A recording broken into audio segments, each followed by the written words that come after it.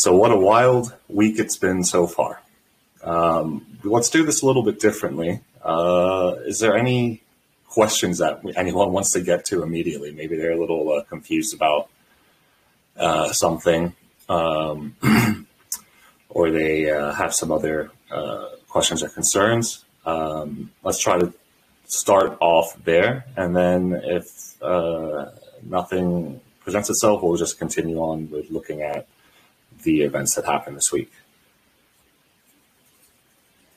Just a quick one, if I may. I just want to know, is there a wiki out about installing Ronin Dojo on a Linux system, like just on a normal Linux laptop, the way I would any other node instead of on a Raspberry Pi? If there is, it would really help me. Thanks.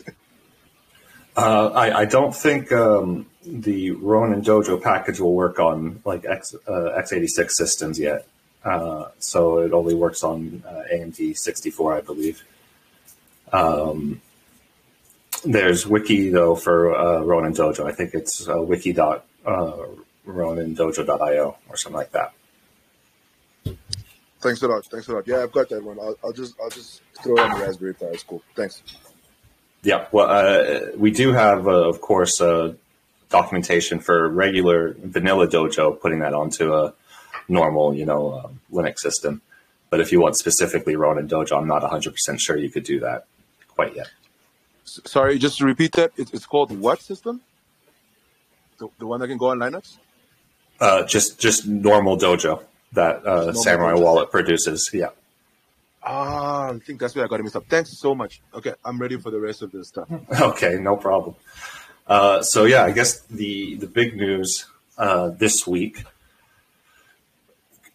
is, well, it kind of all started initially actually with this kind of cryptic tweet from the Wasabi Wallet Twitter account, mentioning that ZK Snacks, which is the company behind Wasabi Wallet and that runs the coordinator, will start refusing certain UTXOs from registering to CoinJoins. This was obviously quite a shocking statement that I don't think many people were prepared for. And they didn't give much in the way of clarity throughout the thread, besides Nopara, who's the founder of Wasabi, posting an F. And if you don't know, the F signifies press F to pay respects, as in the thing is dead or dying, so you pay your respects by pressing F. It's an old meme. So there's really no clarification, and people were left to wonder, like, what the hell is going on? So this was March 13th. Yesterday, March 15th, an article came out in the Financial Times, and the general gist of the article is that crypto mixers, quote unquote, the term that they use, are being used to launder money, blah, blah, blah. We've all heard this before. The FCA is the UK's serious crime watchdog or regulator. And they say that, CoinJoin or mixing needs to be regulated in the same way that like exchanges are regulated. So that's all that was really said about it, at least in the FCA. So it wasn't that there's a new regulation coming. It wasn't that they're going to start cracking down on this. It was a desire for these services and the software to be regulated. So a lot of people are wondering, is this article what kind of pushed Wasabi over the edge to implement what amounts to censorship of UTXOs, blacklists? They haven't released any information as to which law they might be having to comply with, or which regulation they might be having to comply with. All that they've said is there's something that they have to comply with, but no clarity has been given. So if it is indeed the NCA's claim or desire for regulation to be implemented, it seems like they're jumping the gun. Now we can, we have some insight because we received a letter from the Financial Times on March 11th, where we got a heads up that, the National Crime Agency is warning about crypto mixers. You can see the email they sent us right on my screen here. And, there's 8 bullet points here, or questions, I guess, or statements that the reporter is putting to us, and they asked for a response. If you haven't read the response, I urge you to. We sent what I think is a well-explained and good faith response to the reporter at the Financial Times. Of course, she only used one sentence from the response, and that's why we published it in full so people could read it themselves. But I'm not going to go through it verbatim over here. So you can see there's a lot of text there.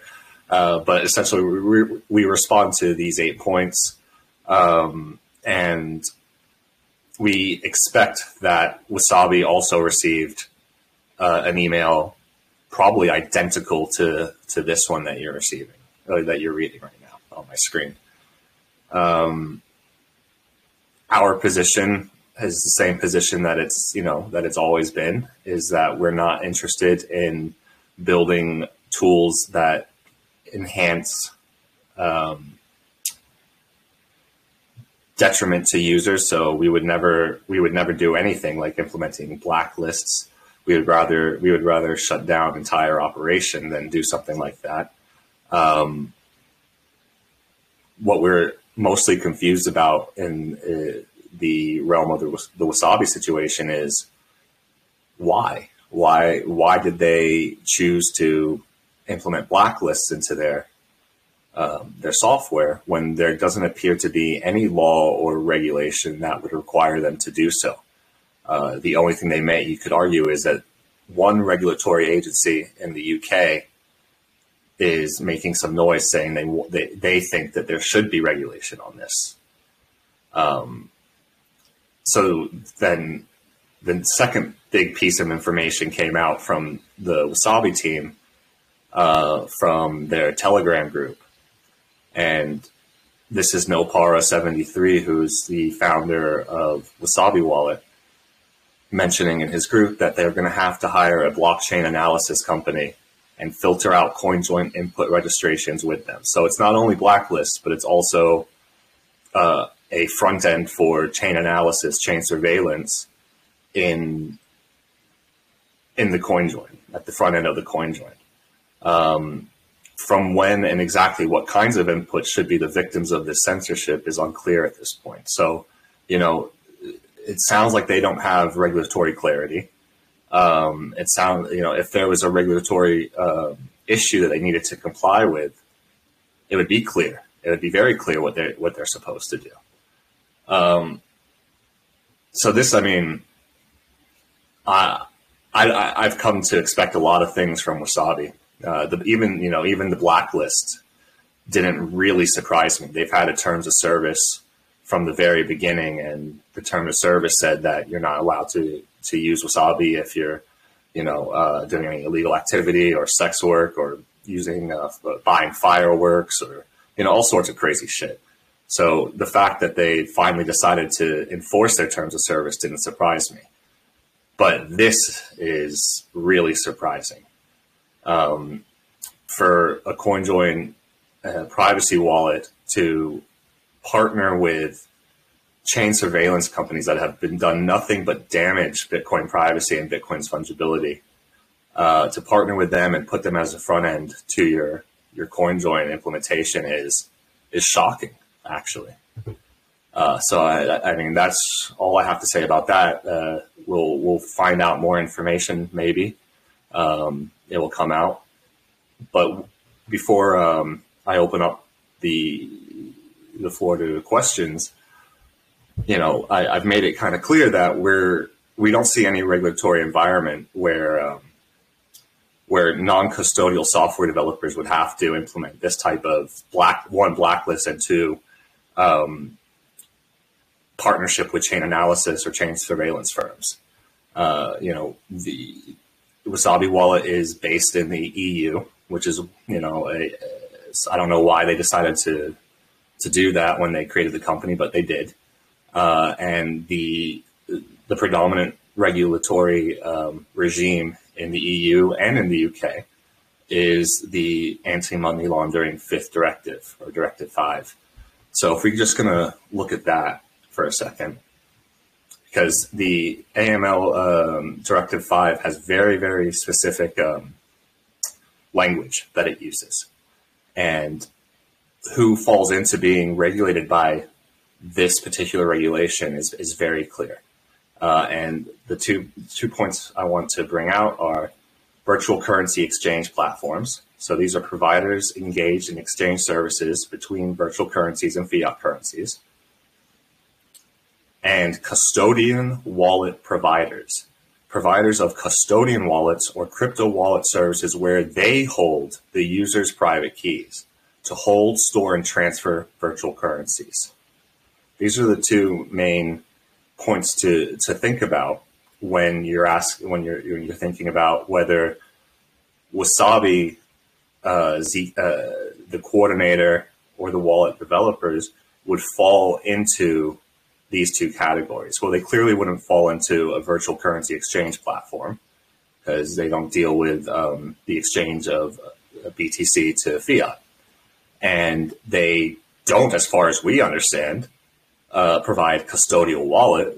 It'd be very surprising if they did. So they wouldn't fall into the custodian wallet providers portion of this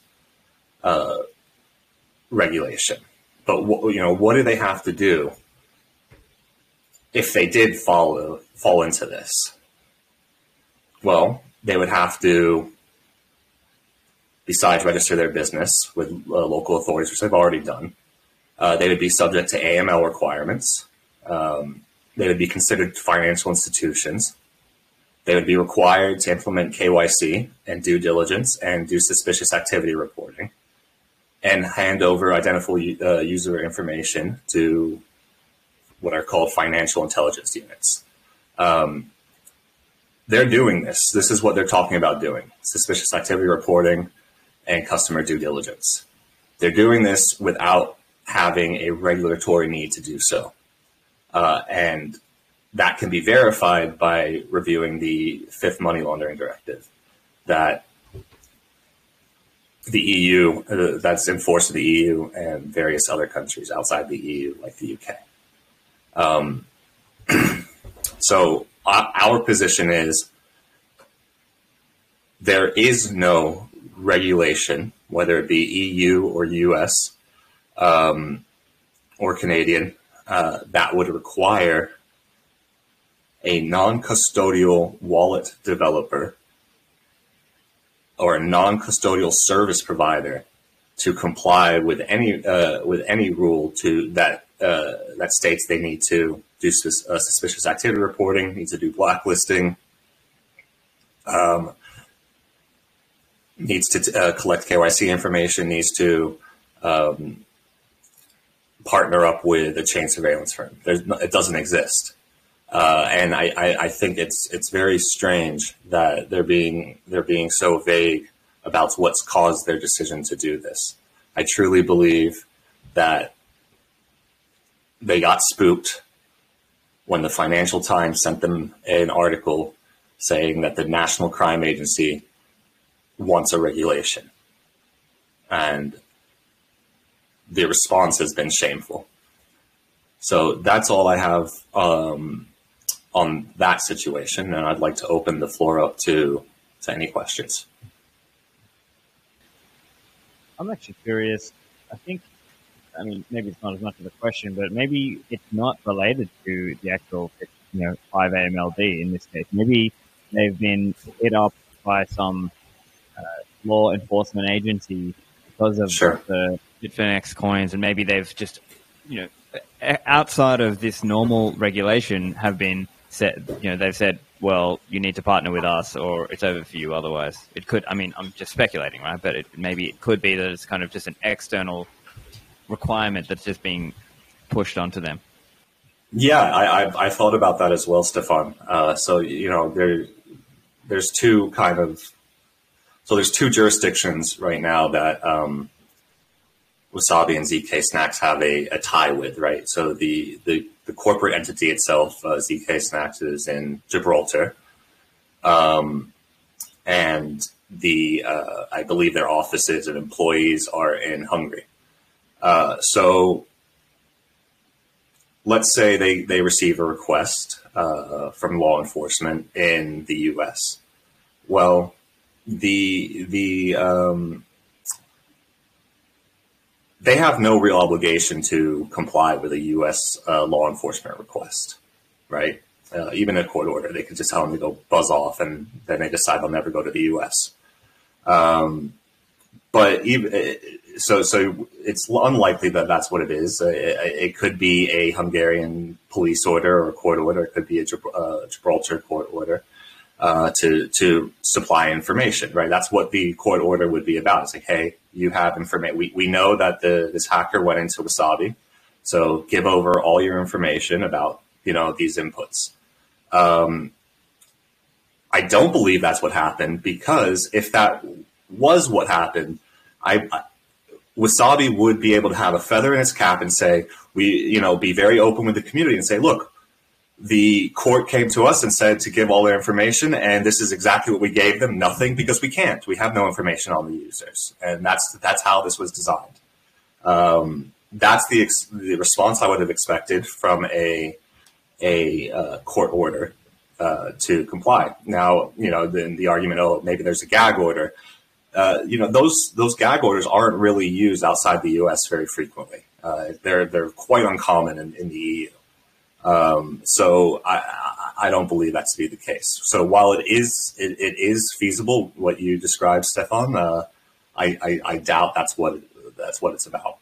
Because why wouldn't you be proud to tell your user base with a feather in your cap and say, yes, we got requested information, but we were not able to provide them anything useful.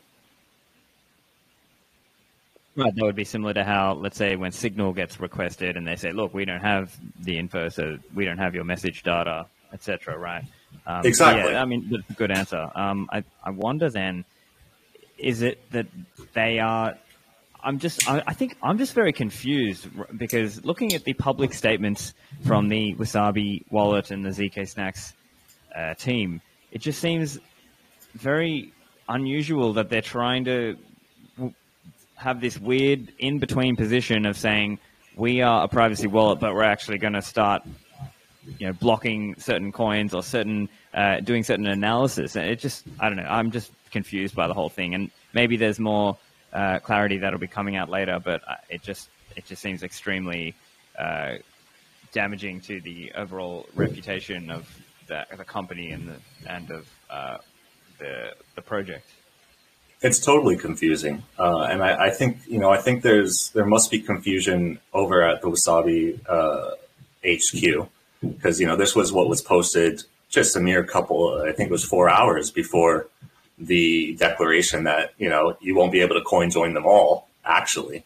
So keep calm and CoinJoin them all, and then suddenly the coordinator refused certain UTXOs, and then someone asks, well, any information. I do mute this account, so please excuse that. Someone asks, are you teaming up with Chainalysis and reporting suspicious UTXOs? And this individual who works for Wasabi and stated unequivocally, no, we're not going to do that. But then suddenly the next day, Nopara in the Wasabi Wallet Telegram group says, yeah, we're going to have to hire an analysis company. So I don't think the left hand knows what the right hand's doing really over in Wasabi. And I think that it's in their interest right now to play silent and dumb.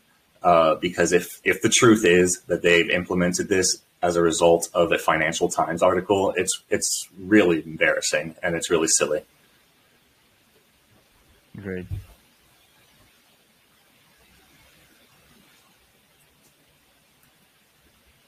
Anyone else? I saw there were some comments in text, so let me try to read that.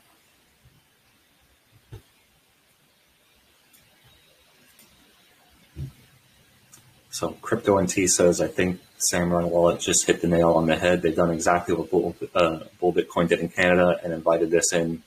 Basically, yeah, that's preemptive self-regulation. Maybe it's as simple as the two CEOs who run Wasabi Wallet. They have two CEOs. I don't quite understand why. Are both EU Commission alumni. They both have long experience as lawyers and politicians or experts within the EU Commission. They obviously have no issue with regulation itself, and they may see a niche area where compliant coin joins are desired by a portion of the market. I think that's insane, an insane thought, but that might be where their head's at. It doesn't seem like the contributors to Wasabi are thrilled with this development. How could you be? So it could have been a decision from the top, but it's still there. That's the decision, and users, and we all have to deal with it now. I suppose, given the previous public statements from the co-founders, it's not beyond the realms of possibility that this is actually a play to get a regulatory capture here. So given that they have been historically getting a degree of liquidity within the market for coin joins, and they've already got like a network effect there, I suppose it could be a potential play for them to kind of circle the wagons, make it expensive for any other coordinator to set up because of the obligation of paying for chain analysis if they make that a regulatory requirement, and doing that to kind of cement their position. I suppose that's a potential kind of way that the founders could have looked at it. Yeah, I agree. I think that's a possibility. I don't know. Just dealing with Wasabi in the past, I don't know if they're that strategic. Maybe they are, and maybe it's a grand play, but that's a typical playbook thing to do. I don't see how compliant CoinJoin, if there's an alternative in the market in the form of Samourai Wallet and Join Market and various other things that are going to pop up, I'm sure, how they'll be able to compete effectively. But yes, what it does do is it gives regulators a hand ledge to grasp onto, right? So the next time for the sixth money laundering directive, they have an example of a compliant coin join, how it can work, a case study of how it can work and how it's receiving liquidity, and it solves the quote unquote solves the privacy problem that users face when using a transparent blockchain, but while remaining compliant with money laundering regulations. And if they go through with this and it's successful and people use it, it will definitely be seen as a case study for regulatory bodies, and will be recommended as the way to do things properly. So what should have happened right as soon as what we did when we got the email from the Financial Times is a very, very clear foot down saying no, non-custodial software is not subject to regulations. It never has been, and what you're proposing is way out of line. So that opposition has been from the main industry participants. Opposition has been registered, and it's on the record. Instead, you have compliance, immediate compliance, that sends the wrong messages. It's kind of a mirror of what happened with the AOPP, but much, much more serious.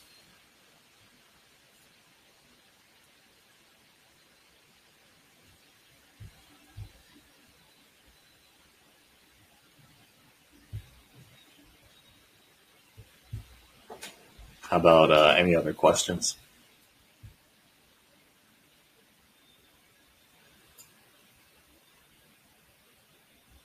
If feel free to talk, guys. Unless you're auto muted, I don't think I auto muted anyone. So I think feel free to jump in and ask questions. Samourai, I just wanted to say thanks a lot. I'm busy installing that My Dojo right now on my Linux computer. So oh, cool. All right. Good luck.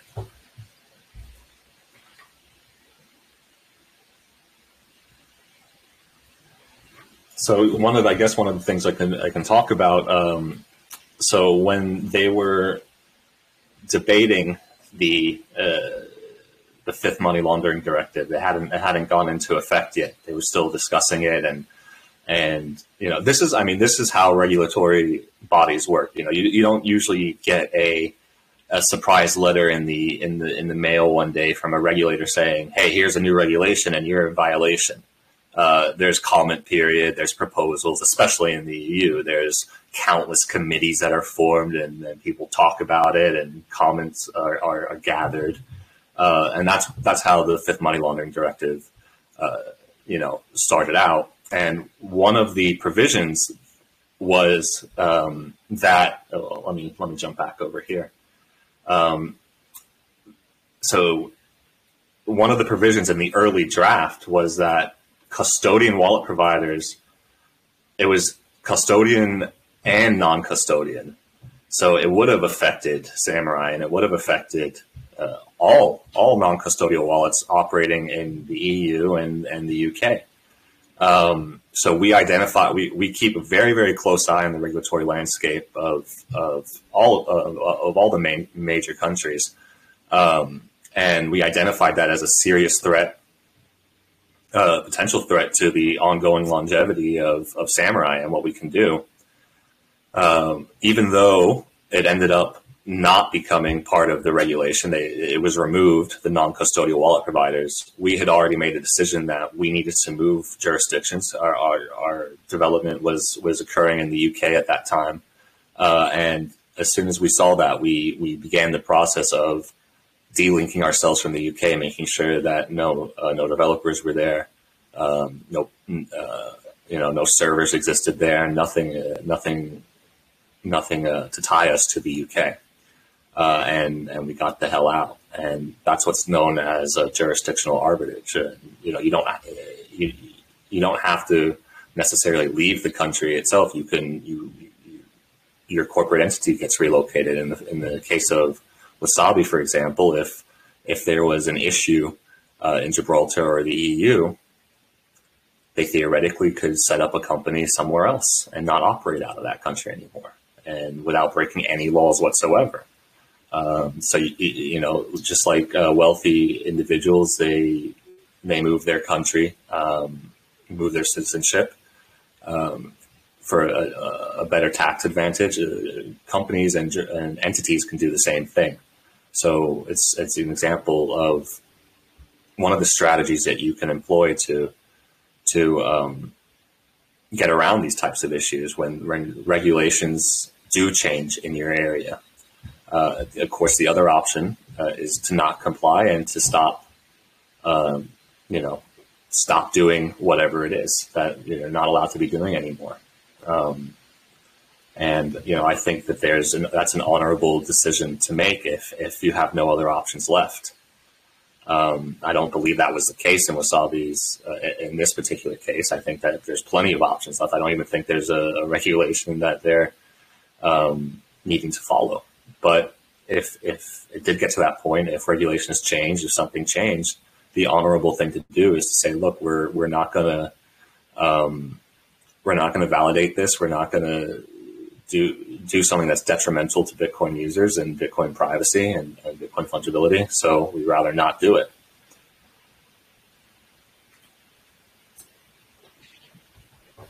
Jumped on this a little bit late, but sorry, driving as well, listening to you guys. But question for you, as far as the actual mechanism of identifying, I guess, quote unquote, blacklisted UTXOs, do we know what that is yet? Because from what I've seen, it just seems like this vague. We're identifying blacklisted UTXOs and throwing those into a pool and saying no. Is that something that, like we know how they're doing that, or I mean, like, because if Samourai was like somehow compelled to do that, you guys, are you stopping because of ability, or are you stopping because you're saying hell no and choosing to stop? So the first part of your question, well, one, everything about this whole thing is vague. You know, they haven't been exactly forthright or direct or clear with how they intend to blacklist. What we do know that came out earlier, late yesterday, is that they're going to hire a blockchain surveillance company. So either, you know, Chainalysis or what's the Elliptic. Elliptic. There's another one Petrov runs. I forgot the one that Petrov runs, but anyway, one of the surveillance firms they're going to outsource the surveillance firm to flag anything that would be a problem, so to speak. So it's exactly what the exchanges do and any of the custodial third-party applications or services do. As for whether we can't or physically can't, yes, we could physically put a blacklist and say no UTXOs of this are allowed to enter. It's just, you know, one, it's so trivial to get around. And two, once something's confirmed, it's confirmed, right? So if, you know, if that blacklist search doesn't trigger something and the UTXO gets confirmed, there's nothing we can do about it at that point. But any centralized coordinator has the ability to, you know, filter or do anything like that. So it would really be we're not going to do that. And we're either not going to do it by moving jurisdictions if there is a regulation that says we have to do it, or if that's not feasible, we won't offer the service. We won't do it anymore because it's not right.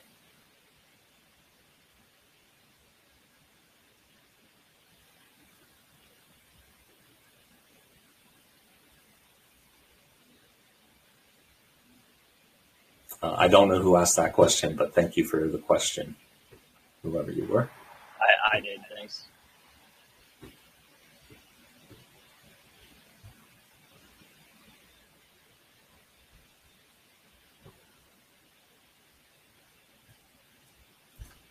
Anyone else out there? We have quite a few people listening in now. I have a question. I want to ask something that's been coming out from the Wasabi community. Okay. Some mentioned where they were talking about they're going to fork the project and they're going to be running anonymous coordinators. And to me, it doesn't seem like it's going to make sense, even though they were even suggesting that they will add on the Wasabi coordinator into Umbro and people can run their own coordinators. Can you explain that in detail why that doesn't make sense? Yeah, sure. So before we jump on to people running their own coordinators on their Umbro, let's take a step back to the I think they're calling it Wasabi BTC or something like that. So this is a group of NIMs, I suppose, who have decided that they're going to fork the Wasabi coordinator, which is open source, so they can do that. And they're going to offer coordination without these blacklists. I believe that's an accurate representation of what these people plan on doing. And it's a good thing that the response is for that to happen. That's something you want to see, right? There are challenges ahead if they intend to do that. The biggest challenge that they're going to have is drawing liquidity to their coordinator, right? So it's quite difficult to bootstrap a coordinator. You need to get people on board, and the more people you have on board using your coordinator, the more resilient and the larger the base anonymity set is. So the challenge for them is going to be to attract liquidity. The secondary challenge for them is going to be to, well, obviously fix the bugs and the issues that are present in the Wasabi coordinator. And I mean, my biggest hope is that this team is legitimate and that they're serious and they want to continue to offer coordination without blacklists, but they also are realistic and understand that Wasabi has serious fundamental issues in the mixing that happens on the blockchain, the transactions that are occurring on the blockchain. So hopefully that they'll take that seriously and make fixes that to date the Wasabi development team has refused to make. Now, the second part of your question is, I saw that as well. I believe it was the Wasabi community manager who suggested that maybe, you could run a coordinator on your Umbrel. That makes really no sense. A coordinator needs to be, like I just said, needs to have a diverse liquidity set. If you're the only person running the coordinator and you're the only person in the coordinator, that means you're the only person to mix with. So it really makes zero sense at all. And you don't want, 15, 20 coordinators, because then all you're doing is breaking up the liquidity that could be in aggregate used for a greater anonymity set. And especially with Wasabi's systemic flaws, less liquidity makes the flaws really, really easy to notice and very, very apparent. So, they have a uphill journey ahead of them, this team, but I do wish them success and I wish them luck in offering coordination services that do not engage in UTXO censorship like the default coordinator is going to do.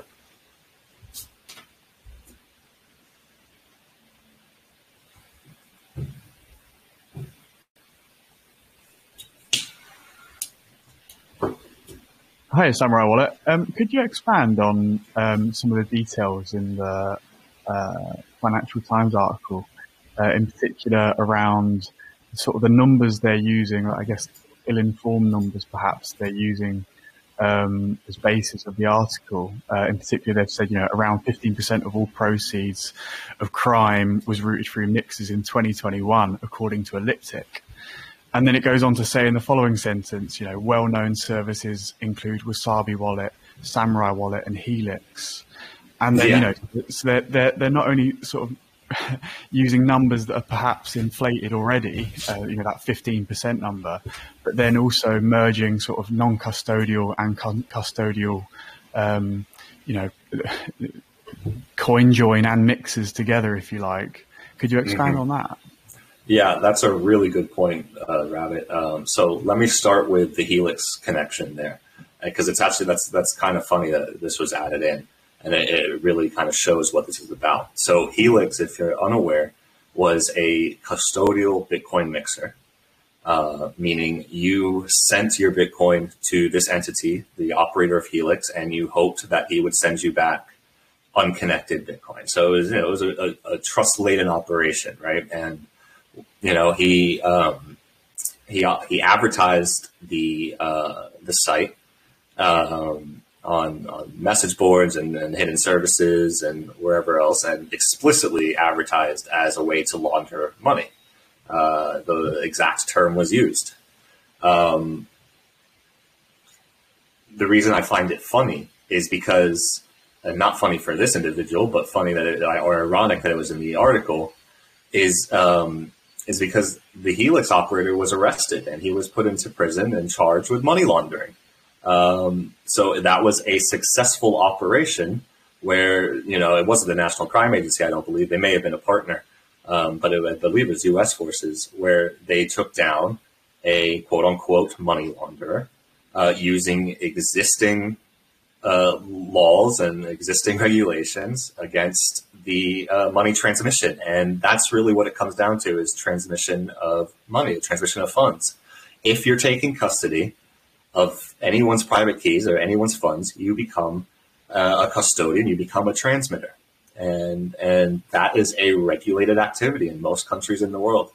So the fact that they commingled Helix, which is a custodial mixing service, with Wasabi and Samourai, which are non-custodial,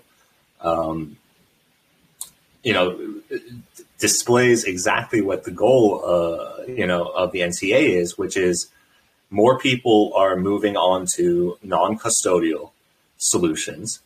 We don't have the legislative or regulatory ammo to do anything about it, and we want to change that. We want the power now.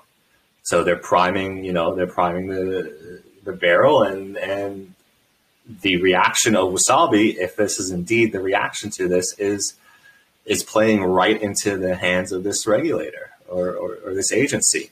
It's playing right into their hands because they admit, right? They admit they have nothing. They can't do anything about it. Using existing law and regulation. So if they wanted to do something about it, they would have to propose new law or new regulation. Right? And the funny thing is, in order really to quote unquote effectively stop that in a non-custodial CoinJoin scenario, is you would have to make it an illegal act. You would have to make the person doing it subject to a crime, because they're the ones that are doing it. It's not it's not Samourai and it's not Wasabi. It's them. It's a funny thing, and the fact that it was put in there. So the other part of the question was about Elliptic, and really what is being used by the NCA as the gotcha, the big gotcha. We have to do it because of this. Is a 15% figure, I believe is what it is, of illicit transactions into mixers. Yeah, 15% of all proceeds of crime was routed through mixers in 2021, according to Elliptic, a group that analyzes cryptocurrency transactions. Right. So let's not forget, of course, Elliptic is a for-profit company that relies on government contracts. Right. So what they essentially did was put together a brochure for the National Crime Agency to say, hey, this is why you need to hire us, because look at all of this crime that's happening. And they don't provide the underlying data, and they don't provide anything other than a headline figure of 15%. Right. Well, the funny thing is that FinCEN in the United States, which is not a for-profit company, it's a regulator or guidance agency, did their own analysis in 2020, and you found that the largest flows of illicit funds in the Bitcoin come from ransomware, which account for 1%. So the 1% and 15% numbers are so drastically different that, one of them is obviously wrong. Which one is it? So we don't look at anything that Elliptic or Chainalysis or any of those guys put out as anything other than brochures and commercials for themselves, because they don't provide any data to back it up. But that is what's being used, as the justification. And these are the people, exactly these people, who Wasabi are going to partner with to enforce the blacklisting. And that's what's so messed up.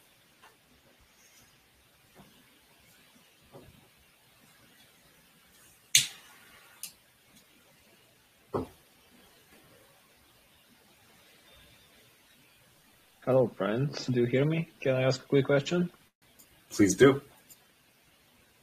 So, I'm DK, by the way. I have orange pilled quite a few people through the last 5 years, and I've always told everyone that Bitcoin is decentralized, has no jurisdiction, censorship resistant, and I've also told them it can be private, convinced a lot of people to use Samourai and white matters. And yesterday when the news broke out, a few people messaged me at the same time. It was quite funny because I learned from friends that this is happening with Wasabi, and everyone asked me, why does Wasabi, and why do we care at all if Bitcoin has no jurisdiction. We're not saying, and that sounds a bit childish, but I'm just forwarding the question because I couldn't answer it myself. If it doesn't matter if Bitcoin is censorship resistant, why do we care? Why Wasabi can't just say, suck my sats, like just make a joke of it and be above all of this? Why do they have to comply with anything if they have privacy? Why can't everything just be run over Tor, have a forum there, have a website, hide their identities, and all that stuff? Well, yeah, I mean, when Wasabi was created, they made a decision to, associate their identities with the project. They made a decision to register the project in the EU, an EU jurisdiction. They made a decision to build out, offices and hire a lot of people on payroll and salary. And when you make these decisions, your maneuverability reduces significantly. So yes, while Bitcoin itself is at the protocol level, quote unquote, censorship resistant, if you've made yourself a big target and put all these hooks into the fiat system or the real world system, then you're going to have to to react and do things, right? So again, there's no justification for what they've done in terms of how they've reacted. But as a company and as a regulated, or not a, but as a registered company, they would have to do something if a regulation came down the line to say, you can't do what you're doing. And that's why I said a little earlier that, jurisdiction hopping, regulatory arbitrage is a viable option for entities like Wasabi to engage in. Even us who Samourai, which is very non-traditional, we're not in any one jurisdiction. Any servers that we have are in a very privacy preserving and privacy friendly country. There are no real employees. Everyone is a contributor doing it out of passion. There's no office. There's nothing like that. So our maneuverability is greater. When we need to move jurisdictions, for instance, it's a lot easier and cheaper for us to do that.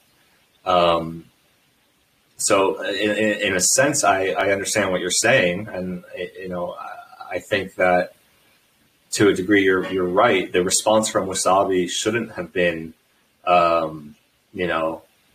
blacklist and compliance. It should have been, here's why you're wrong, and we're willing to fight you on this and put money in the form of lawyers and legal challenges and whatever we have to do, because that's why we set up a company, right? So, we're run by two lawyers. Like, why wasn't there a challenge? Why wasn't there anything like this? But yeah, Bitcoin is censorship resistant, but if the platforms and services on top aren't, then really what do you have? And we've all now accepted that third parties and KYC and AML and regulated entities, you don't get censorship resistance from them, right? They're not going to help you out in that respect. But it's been assumed that non-custodial software, you did still have that censorship resistance, because that's the whole point of Bitcoin. And that's why I think everyone is there's such a big noise about this, is because that trust or that belief has been shattered with a non-custodial wallet going down this route. Thank you for your answer. And it hurts. It upsets me, because normie friends that have been trying so hard to orange pill with ideas of freedom are showing me articles that one of the only two big players in the private Bitcoin space, like the companies advertising privacy and fighting for it, they don't have employees that they can just pay in clean Bitcoin and be without the jurisdiction, follow the ideals of this whole Bitcoin movement, that we can make a new alternative world in the internet and have freedom there. Yeah, I What absolutely made them agree. it's so shocking that a privacy company chose to go that route, and all the normies are seeing that they've heard vaguely about this Bitcoin thing, and now they hear the government cracking down on something, and then the companies comply. It just ruins the whole reputation. It feels to me like I've wasted my words with these people for so long. Yeah, trust me, I definitely understand what you're saying. It's not even just those who have, recommended Wasabi. It's all of us in the privacy space.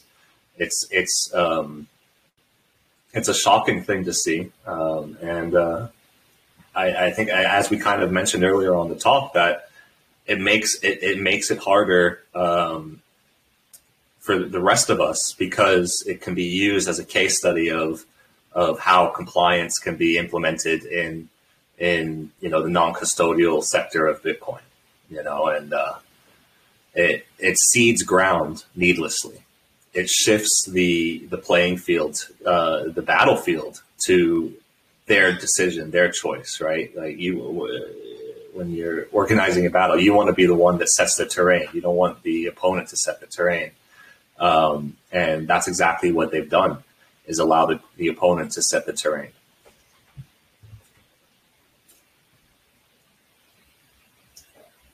I would have liked to see if there is indeed, and I don't believe there is, but if there is indeed a legal challenge or a regulatory challenge, I would have liked to see a robust defense against it.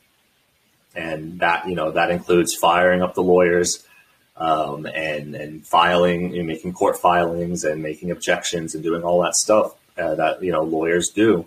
But you're a successful CoinJoin coordinator.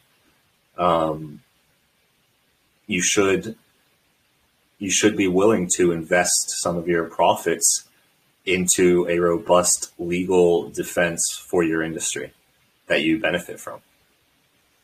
And it's certainly what we would do. We don't have as big of a budget as Wasabi does.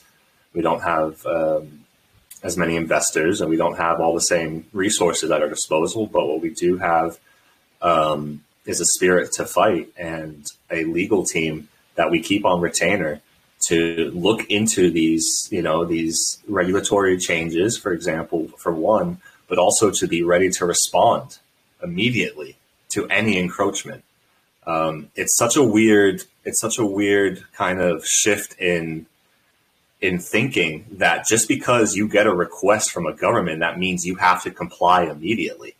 Like, that's not how it works. It's called a request, right? They want you to comply, or it's a court order. There's two different things, right? And in both of those, one is a request and one's an order. And in both of those situations, that's what lawyers are for, because they respond to those things and they know how to respond to it in a way that doesn't expose you, but keeps your goals in mind, right? And I would have liked to see a robust defense. And I think the reason why we didn't see that is because there is no regulation that's forcing them to do this. I don't believe it. I haven't seen it. No one has been able to tell me what regulation it is. All that we've heard is that there's some regulation out there that Wasabi has been non-compliant with up until this point, and suddenly has to become compliant with.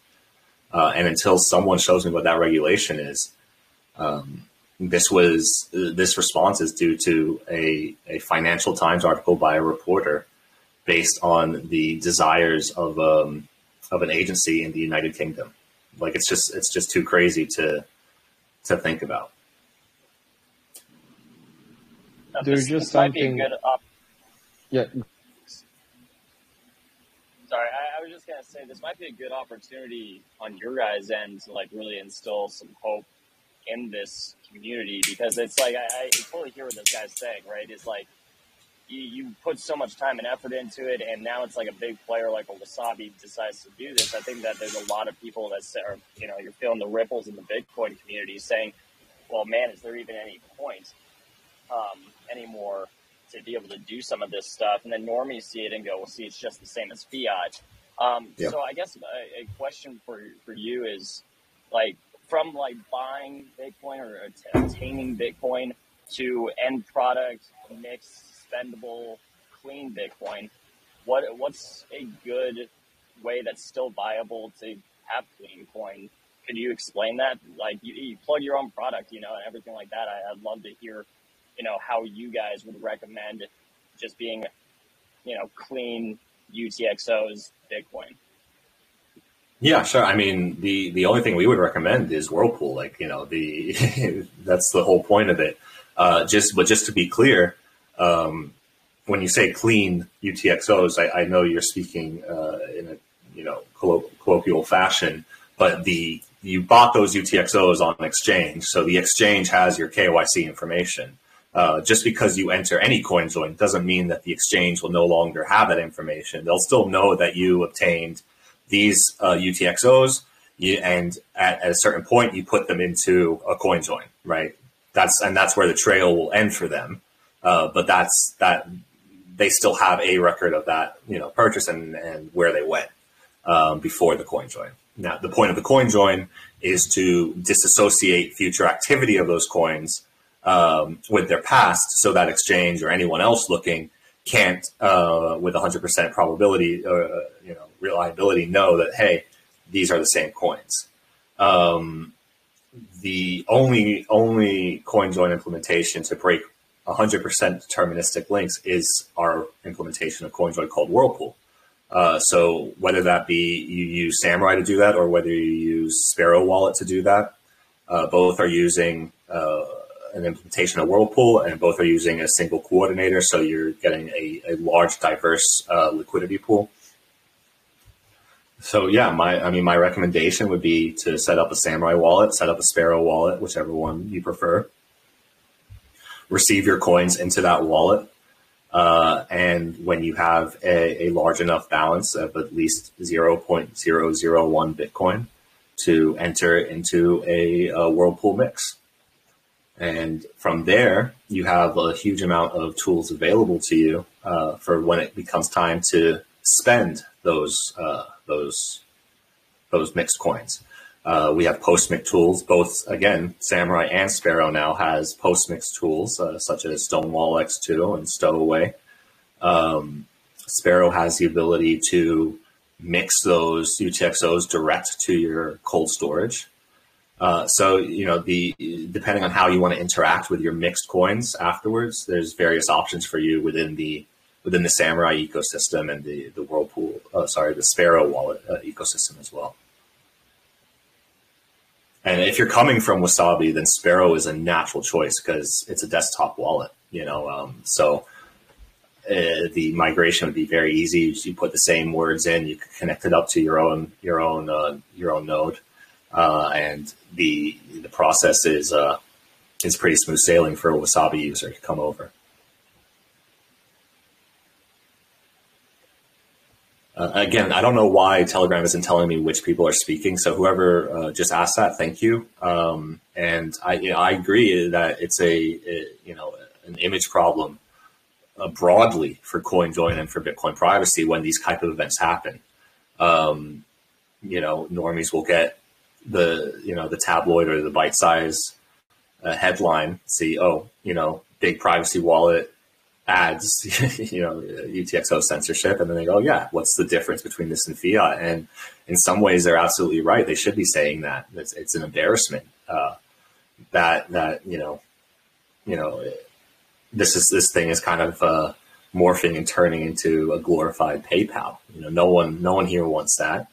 And these types of events and these types of decisions that these people are making move at least the perception to that way. And I would argue in some cases it's reality. Custodial services are rampant. KYC AML is rampant. Now we're seeing non-custodial wallets start to implement regulatory suggestions, like first the AOPP, and then now the Wasabi implementing blacklist based possibly on an article. Exactly. In this world of surveillance that we live in, Bitcoin's been our only hope of freedom and strength. And there's something about the word compliance in the context of Bitcoin that feels like fear. It feels like weakness. And it's fear. That's exactly what it is. Yeah. Remember when Elon Musk, and I don't like the guy at all, but remember when he had some issues with the SEC and he tweeted that the E in SEC stands for Elons and people went crazy. This is the type of attitude that are expected from Wasabi, and I think they owe it to their community to support their hope and belief of freedom. Yeah. Well, I mean, look, it's been no surprise that we've had our issues with Wasabi over the years. It's always focused on the fact that their mixing protocol was weak and flawed. And we did our best to demonstrate those flaws in a reproducible and verifiable fashion. But this is a whole other, other issue. This is incredibly surprising that they would make a move like this. And, as Stefan said earlier, what we need to await, actual details from Wasabi. I can't for the life of me understand why they chose to announce this in the way that they did. So we'll await those details. But as I've hopefully demonstrated when we were looking at the fifth money laundering directive, which is what they would be regulated under if any of the regulations, there's nothing there. That's not there. There's absolutely zero there that would require them to do anything like this. And there's no law ever anywhere that says you can't discuss what regulations that you comply with. That's absurd. So I think that the regulation needs to be disclosed to their users and to the wider community. And so we and everyone involved can start to look at that regulation and figure out how do we fight it, whether it be undermining the regulation through technical means, so making changes to services, architecture changes that would render the regulation as not applicable to the application anymore, or more traditional means, like I said, as legal fights. But until someone shows us the damn regulation, it's all just it's all fluff. You complied, without any requirement or need to. And one of the things that we've said in our community for a long time is asking permission is seeking denial, and that's exactly what they've done. They're starting to ask permission, and it's absurd.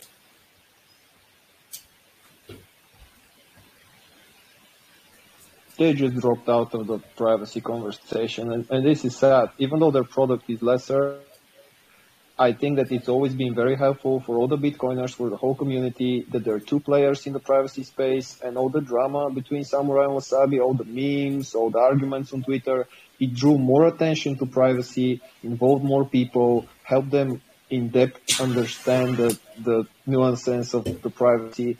I myself was a Wasabi customer at the beginning. I was a tester of the first Hodl wallet or something.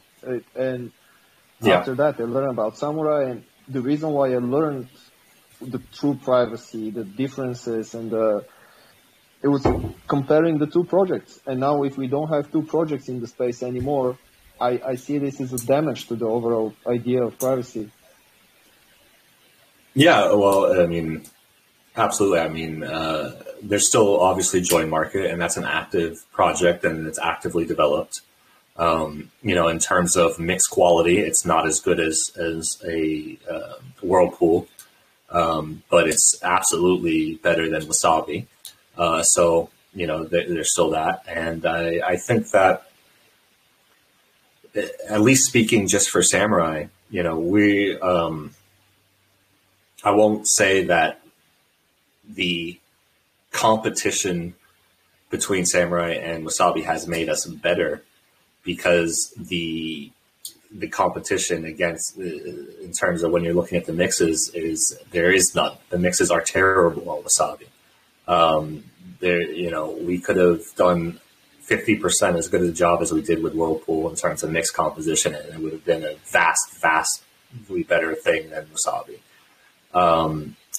So for us, I would actually say we would like to see a competent competitor, because then, you know, there could actually be more pressure to outcompete, and when there's that type of pressure there, the consumer usually is the winner. They get the best products possible. So yeah, I would like to see a competent competitor if there's going to be one, and maybe this team that forked Wasabi will become that competent competitor. I doubt it, but I wish them luck and hope that they do become that. You know, but ultimately, fact of the matter is Bitcoin privacy. There are tools that let you achieve high levels of Bitcoin privacy today. We brought these tools to market. Other wallets have implemented these tools. So the situation for Bitcoin users of trying to attain Bitcoin privacy is vastly better than it was just a few years ago. So things have improved tremendously. So, you know, I'm definitely bullish still for our own stuff, particularly. This is a setback, but it's a social setback. It's yet again Wasabi tainting the name of Bitcoin privacy. Yet again doing you know, substandard operations. At this time, it's not on Blue blockchain. It's on at a social level.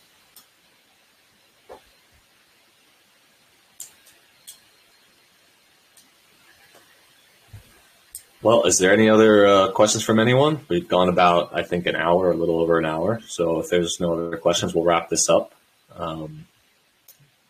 Just jump in if there is. I'm going to check the chat to see if there's anything text-wise come in.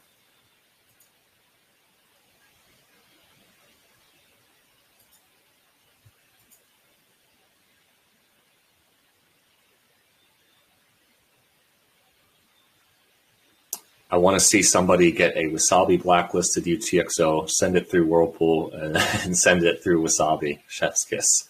Yeah, Jocko, that's funny. It's actually funny. When I think it was in the beta phase still of Wasabi Wallet when they first launched, someone had sent Bitcoin to the Wasabi Wallet from their Samourai Wallet, and by default, Samourai will send the transaction as a Stonewall. And what a Stonewall is a fake CoinJoin, or a Stonewall X2 is a real CoinJoin, but it's miniature in size. And they sent the coin to their Wasabi Wallet, and the Wasabi Wallet registered it as a mixed output with a high privacy score, and they weren't able to mix it. And they asked, you know, Noparo, you know, why? And he said, and he actually said, you know, I guess the Stonewall algorithm fooled the Wasabi Wallet. So I suspect that whatever blacklist that they actually end up implementing, you could get around it pretty easily, either by whirlpooling, setting a post-mix UTXO, but probably even just Ricochet would work. Ricochet works great for like exchanges like Coinbase and, you know, all the centralized exchanges, getting around those stupid blacklists. So I can't imagine why Ricochet wouldn't work perfectly for getting around the Wasabi blacklist.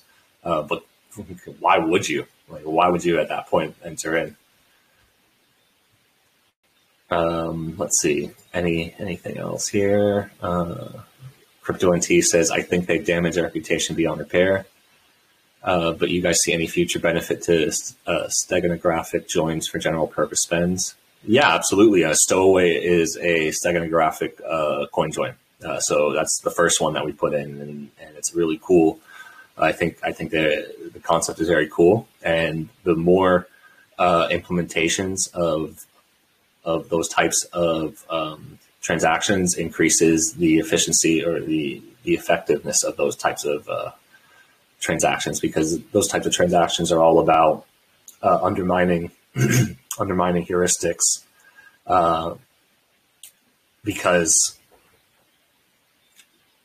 you can't reliably believe what you see on the blockchain when it comes to these transactions in terms of what you would normally expect.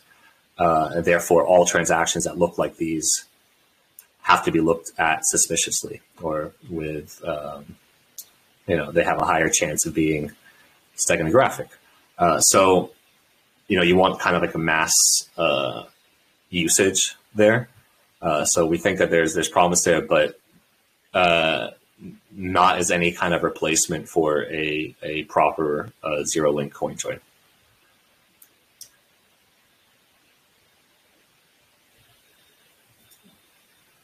Samourai, I have a quick question. Okay.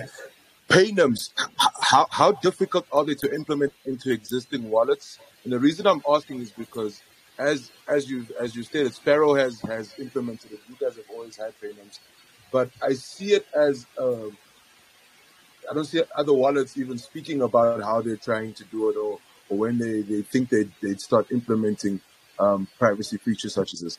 Is it a very difficult thing to implement, or is it just that they're not looking at it as something that takes precedence right now? I think it's more of the latter. I think that it's not something that takes precedence for them. I don't think it's necessarily difficult to implement. The problem had been primarily that there wasn't really any library support for a long time, right? So it was a little bit more difficult to implement because unless you were implementing it in Java, which is how we implemented it in our Android app, of course, you would have to write quite a bit of code from scratch. You would have to do a lot of kind of crypto point math and stuff like that, curve math. But these days, there's a JavaScript library. I believe there's a Rust library. There's obviously the Java implementation, the Java library. So implementing it into an existing wallet, I wouldn't say is hard these days. It's relatively straightforward. I think a lot of people or developers still defer too much to gatekeepers. And when BIP47, Paynims, as we call it, when they were introduced, the core developers of the time did not like the proposal. They thought that it was spammy. They had other misunderstandings, frankly, about it. And they recommended that wallet developers don't implement it. But again, a recommendation is just that, a recommendation. We looked at the proposal, we looked at the spec, and we saw the huge privacy potential in such a tool and implemented it. And hopefully, well, you can see with Sparrow that they have been the second wallet to implement it. And I think that's really one of the strong suits of Craig over at Sparrow is he looks at the facts objectively. He looks at the problem statement and then the solution. And if things line up and things make sense, he'll implement it. He doesn't ask permission and he doesn't seek approval. And I think that's really what it is. That's what it takes. If you're building your Bitcoin wallet and you have a big product team and a product guy and they're doing all these, fucking product things and surveys and talking to these people, and they don't have a real understanding of what it is people need. And if privacy is not at their forefront, they'll never think of the things. They'll never think of it. So that's why I don't think it's taken off in the mainstream wallets. But I think we're gonna see a lot more wallets soon implementing BIP47. Yeah, because I for one have seen when everything was going down in Canada with that I can't remember the platform's name, but Tallycoin came out and they had implemented Paynims for a way to receive your donation. So instead of just only being a non-custodial way of getting to it, you could do Paynims directly and have people that Paynims donate to your Paynim through your Tallycoin page. So that's why I thought if they can do it, is it so such a difficult thing to implement, or is it just that? So thanks again for the answer. Yeah, specifically on Tallycoin, for them, implementation was incredibly easy. All they have to do is allow users to provide a payment code, and they display it onto their screen, and they can get the bot image and the name or whatever. They can get that from the payment code paynim.is website, but none of that's required. All they need is that string of text. So for services to implement in that way is very, very easy. it's a little, like I said, a little bit more difficult if you're a wallet developer implementing to your wallet. But these days it's relatively easy because so many libraries now exist for Bit47. Yeah, understood. All right, there's been a lot of chatter in the chat. I'm just going through it real quick, and then we'll wrap this up.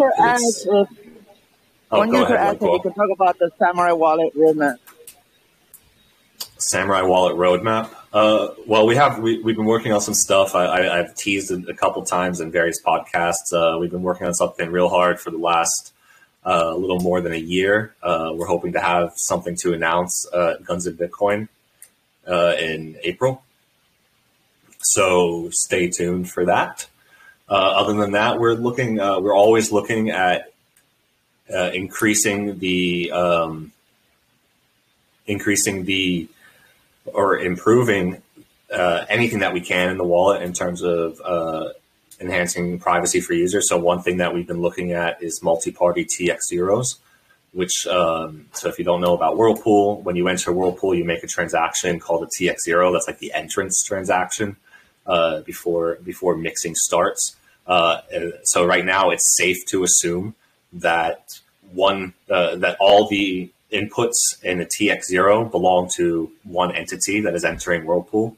With a multi-party TX0, you wouldn't be able to assume that anymore because one TX0 could contain inputs from many different people entering into Whirlpool. That's one of the ones I'm most excited about. And we want to bring the Mix to XPub feature that's currently only in our command line tool and also available on Sparrow. We want to bring that into the mobile wallet itself as well. So users will be able to mix to their cold storage after a certain number or threshold is met. Various improvements like that, I think, are on the short-term roadmap, but the long-term roadmap is still a secret for the time being, guys. Seems really promising. I will be a fan of the cold storage part and the multi-party TX0 for sure. I mean, makes a lot of sense. I just have one quick question regarding regarding the number of pools that you offer. Maybe it would make sense now to increase the number from 0.05 to 0.5. Yeah, I feel there is really a high gap between one amount and the other, and maybe with Samourai Wallet disappearing or at least being useless, there is a lot of people looking for alternatives, and there would be an opportunity for you to increase that pool there. So I think what you're saying is a pool denomination that's less than exactly. less than 0.5, but more than 0.05. Is that right? Exactly. Yeah. I mean, I think there's an argument to it. The issue is we have to be cautious about adding new pools because it's very difficult to remove a pool. I don't even know if it's possible. I mean, it's theoretically possible, but what does that mean for remixing and all that sort of stuff? So we need to be very, very conservative and careful about creating pools because we don't want to take away liquidity from one pool just to have it move over to the other pool, and then the remixers and whatnot suffer in the other, the lower pool that lost its liquidity. So we want to make sure there's a true demand there, and that new liquidity is coming in to hit that demand. So what I will say is that we study the liquidity and the pool activity very closely, and we are looking at the kind of average TX0 deposit size that comes in, the average pool choice, and hopefully we'll be able to make informed decisions about the liquidity pools. One of the good things about Whirlpool is that it's really easy technically to create a pool. We can create a pool in 5 minutes. We just need to make absolute sure that it's not going to cannibalize another pool and that it's going to get used. So we're cautious on it, but I understand what you're saying. Yeah, probably the 0.5 pool would suffer for sure. Yeah. Right, and the 0.5 pool already is slower than we would like. You know, it's not like the 0.05 pool. It's not like the 0.01 pool, right? So any new pool, what we would want to see is the 0.5 pool kind of averaging at a remixable liquidity of 100 UTXOs registered at any given time.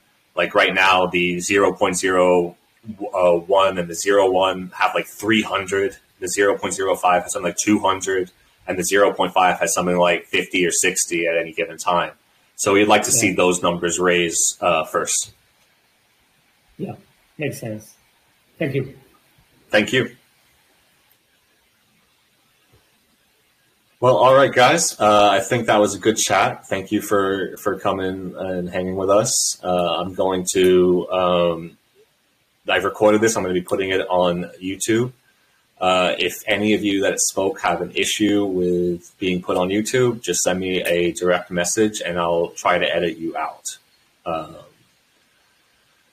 All right. Thanks for joining up. And if there's anything else, speak now or forever hold your peace.